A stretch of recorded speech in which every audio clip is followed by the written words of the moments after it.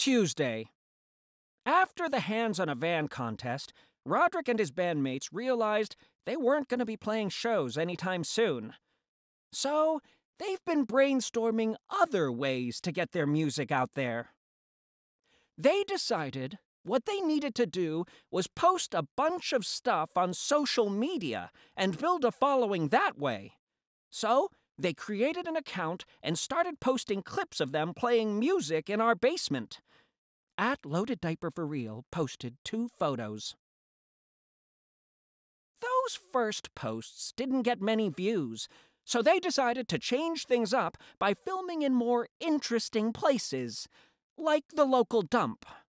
But those videos didn't take off either. Then, the other day, Bill dropped a speaker on his foot and cursed, and Mackie was filming when it happened. They posted that video as a joke, and it was their most popular one yet, with 526 likes. Then, they started posting a lot more stuff like that, and their channel really took off.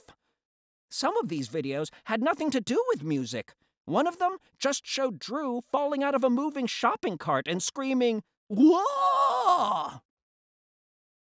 But after a few trips to the emergency room, the guys realized things had gotten out of control. And even though they had a ton of likes, they weren't getting their music out there, which was the whole point to begin with. So, the guys went back to just posting clips of them playing music, and they lost a ton of followers. And after a while, they even gave that up, because it wasn't worth the hassle.